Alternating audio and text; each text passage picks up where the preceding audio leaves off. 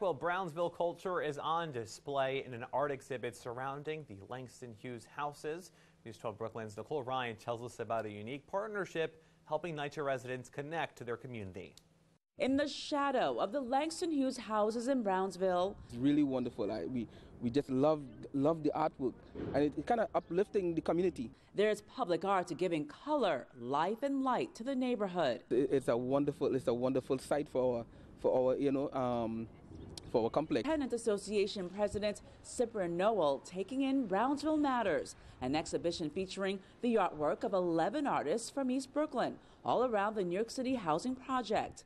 NYCHA teamed up with the public arts organization Art Bridge and other groups to bring the diverse art pieces to the Langston Hughes houses. NYCHA residents picked which artists would be part of the exhibition. And it's about time, because we have been asking for things like this for a long time. Now take a look at some of these art pieces. Many of them, if not all of them, reflect Brownsville's cultural identity. And the New York City Housing Authority says teaming up with Art Bridge was the perfect project because it allows their residents to connect with the community. Within the New York City Housing Authority and their communities, there are tons of artists. So it doesn't take, I think, a huge lift to better connect and find out who those artists are. Like Dominique Davenport of East New York. Her piece called Representation was chosen to be part of Brownsville Matters. I really wanted to just show representation of women of different ethnicities, but most likely highlighting women of color. Brownsville Matters will be up here for the next several months.